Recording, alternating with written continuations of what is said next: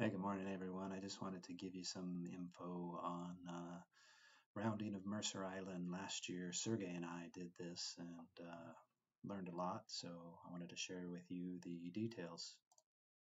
So last October, Sergey and I did this, and it was the first time I've done it on a wing foil and learned a lot. One thing I want to mention though is making sure you got the proper safety gear, which is a phone in a bag, an emergency contact, um, some ditch points along the way, like parks that you know of, having maybe some food, a life preserver, PFD, whatever.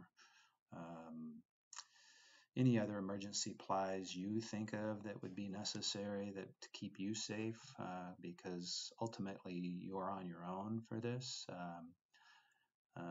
So let me dig into my tracks and we can talk about them, or I'll mention what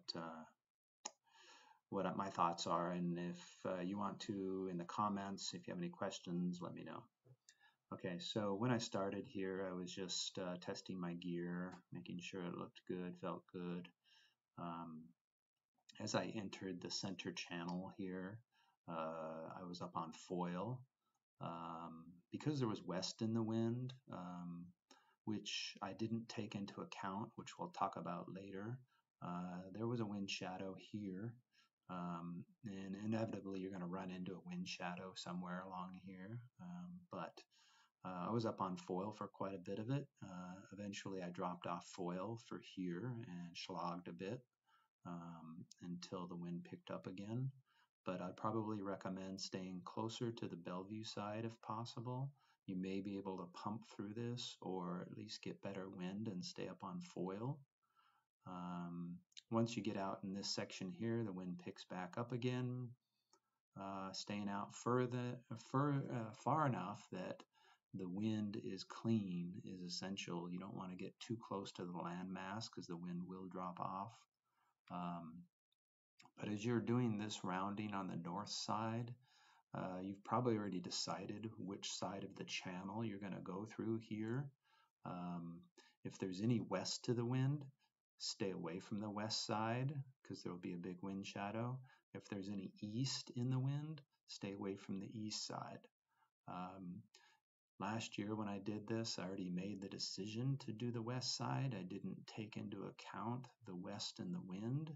And so as I'm doing this rounding about here, um, I run into a big wind shadow here. I tried to get back up on foil. I swam a little bit there.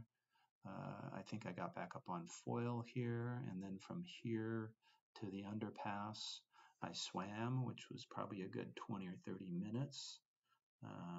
Fortunately, there's a nice park here. Basically, I took a break for like 20 minutes under the bridge. Um, Very light wind under the bridge because of the wind shadow. So I rested, talked to a couple people that actually came through. Um, and then I did two launch attempts, I believe. One I got washed back through.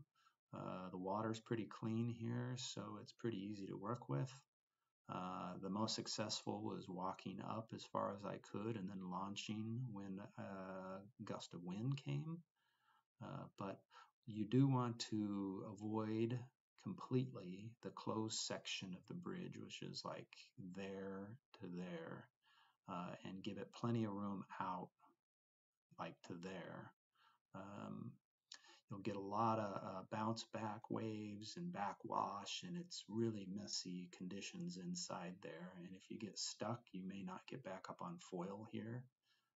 One year, somebody got in a bad situation. They ended up having to climb up the ladder and get rescued, and I'm not sure what happened to their gear, but it probably wasn't pretty.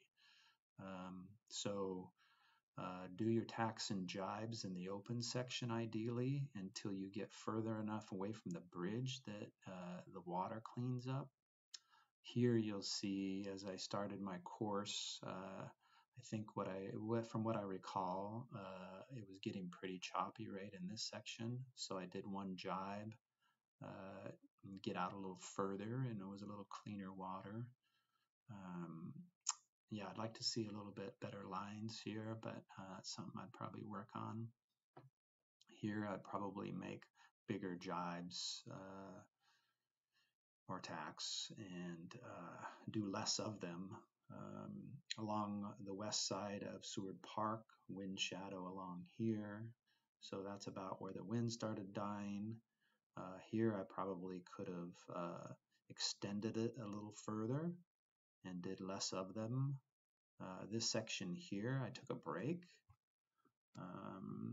Yeah, and then up a little further here, I think I underestimated my course at this point here. I thought I could make the rounding, and it became apparent pretty quick that I wasn't going to make the tip, so I had to do one more jibe.